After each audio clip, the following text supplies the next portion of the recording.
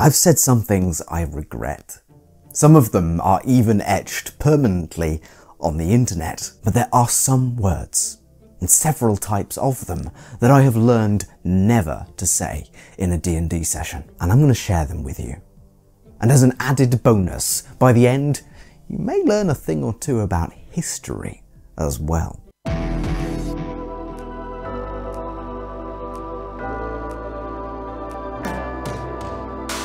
We're starting with a word that has derailed more than one session of mine by taking a totally regular fantasy word and making everyone at the table rethink and overthink it. We've all heard of the classic blacksmith plying his trade in villages across the land. But this is recontextualized completely the moment that you bring out a white smith or a brown smith. Unfortunately, as less common professional smithing specialisms in fantasy media, most people's immediate thought jumps not to a niche new crafter's job to learn about, but to an implication that you've been discussing smiths in general by other categories this whole time. Nonetheless, the white smith was a massively important job in the history of smithing. So was the brown smith, for that matter, but my previous sentence hopefully highlights my point. The truth is that although the brown smith can easily be referred to by their alternate title, the coppersmith, the white smith specifically doesn't really have a good historical second option. Oftentimes, what they did was work with lighter metals, and were especially skilled at fine and precise work. These craftsmen made locks, precision tools, and were exceptionally proficient in honing and sharpening tools and weapons, a broad and undeniably useful remit. On the whole, this contrasts with the more heavy-duty wares that blacksmiths had to offer, and the two specialisms would sometimes collaborate as well. Besides, in our standard kind of medieval-esque fantasy world, our heroes are most likely interacting with specialist smiths like swordsmiths and weaponsmiths, far more than any blacksmith, who were generally better trained in making nails, tools, and grates than anything a fantasy adventurer needs. The whitesmith, in actual fact, should be more visited by heroes in fantasy worlds than a blacksmith, generally. In a similar vein, I lost 2 hours of a session to another word which was historically quite common: sweetmeats. This isn't even about it sounding that weird or potentially problematic, it quite simply just breaks people's brains. Sweetmeat? Like with added honey? Well, no. Sweetmeats is a word which actually moves its way into modern English as sweets, a simple contraction of the longer historical word. This is the British English word for a sweet treat, so why not just call a sweet treat a sweet? Well, partly because sweetmeats actually refers to a broader category than the English word sweets or the American candy discuss. Sugared fruits, as well as natural sweet foods like licorice or sugarcane, all fall under the umbrella of sweetmeat, but not sweets or candy until that licorice is processed, I suppose. So if, say, you're describing a civilization which exports candied orange peel, and also orange-based hard candy, the export duties would catalogue both as sweetmeats. It's a helpful and historically accurate category of thing that existed. But why do I keep saying meat?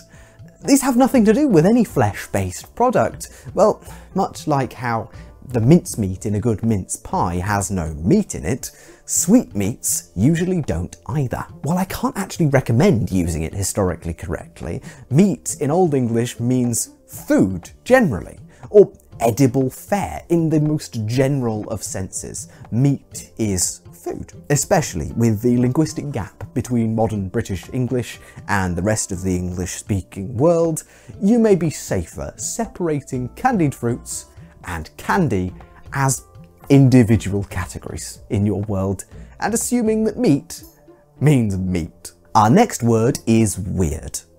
No, literally. The worry with the word weird is that its modern meaning is so much less interesting than its old meaning. We can even see this in D&D.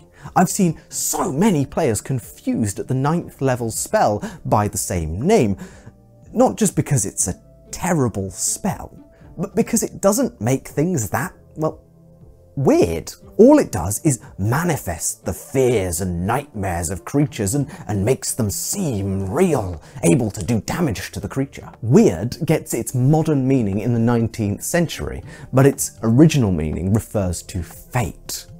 The weird being the ability to turn or manifest fate. This, incidentally, fits much better into the aforementioned spell in D&D, which could easily be flavoured as summoning the fates themselves to show possible futures in a nightmarish form of visions to the creatures who are affected. Either way, the Anglo-Saxon concept of weird is almost too cool to pass up, but like Pratchett played with in Weird Sisters, it's just a little too hard to convince someone to take you seriously with your fate-bending powers when you're the Master of Weird.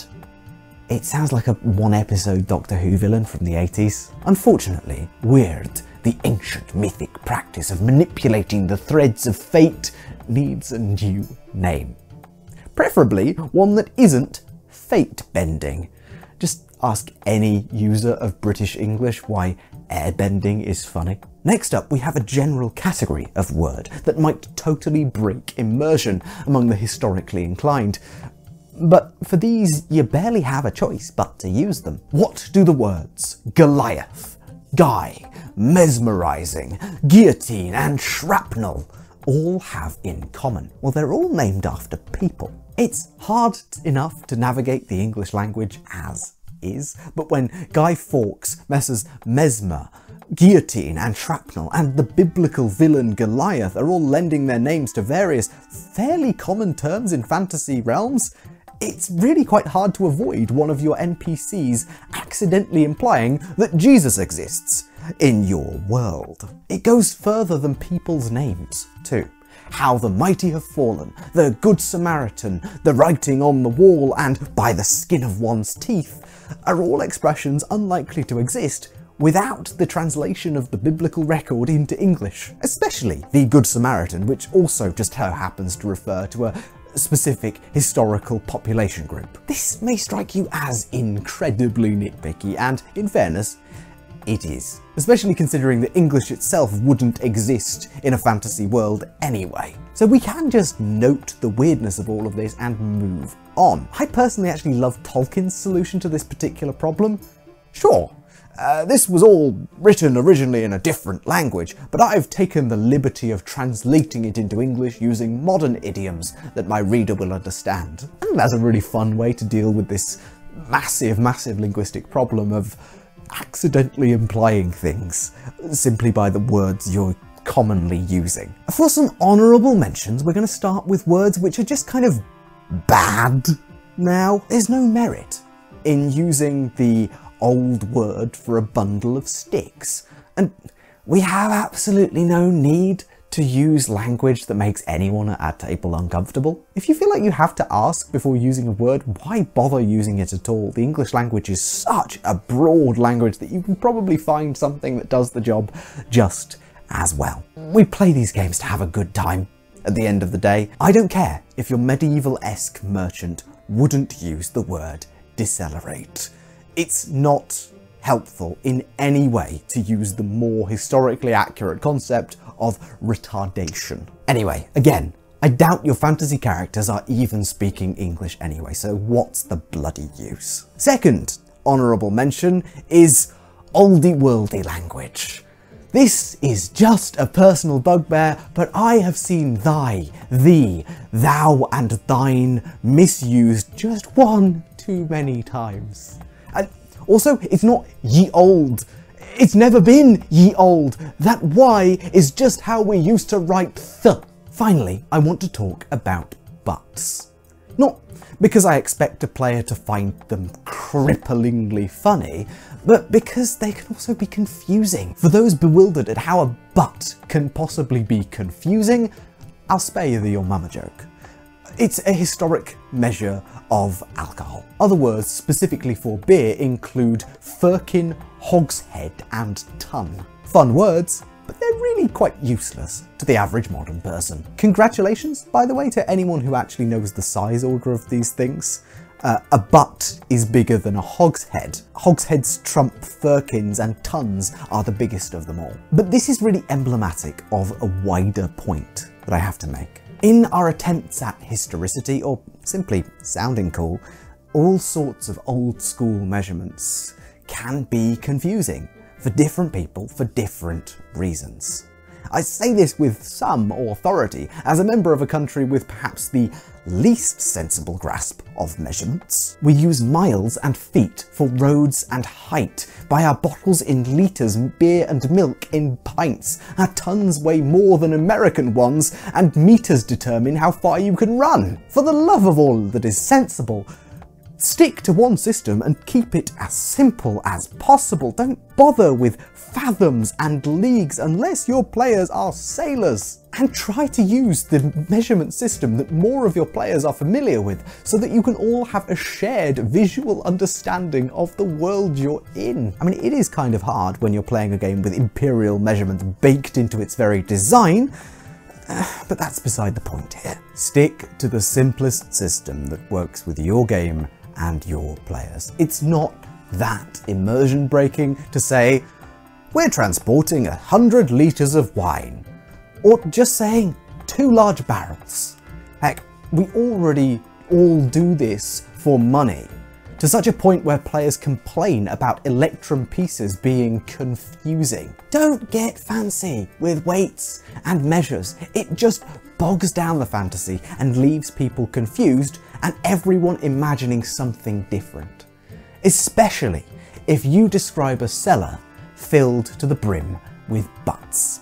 I hope you've enjoyed this little pedantic deep dive into language and history and find these tips useful in the future. If you'd like more videos in this style, please do let me know and do all the lovely YouTube things as well. But with all that said, I've been Tom, otherwise known as the Grungeon Master. Thank you so much for watching, and I'll see you in the next video.